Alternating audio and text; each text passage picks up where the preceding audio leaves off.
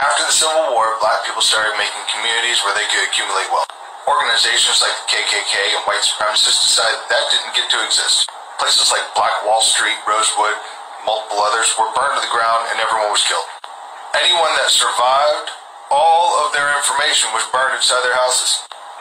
When black people went to the banks to retrieve their money to rebuild everything, the bank said, no, all of their bank cards have been burned. They couldn't get their money back. All of those banks still exist and still have all their money, and it's all accumulated wealth. White people from that particular time in that area were able to get their money back. This is why reparations are necessary to atone for our actions. We literally created poverty on purpose for multiple people. After the Civil War, black people started making communities where they could accumulate wealth. Organizations like the KKK and white supremacists decided that didn't get to exist.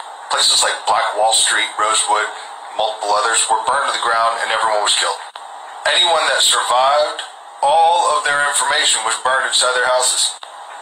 When black people went to the banks to retrieve their money to rebuild everything, the bank said, no, all of their bank cards have been burned. They couldn't get their money back.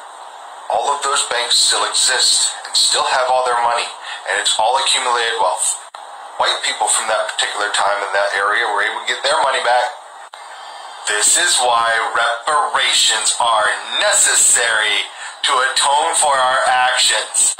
We literally created poverty on purpose for multiple people. After the Civil War, black people started making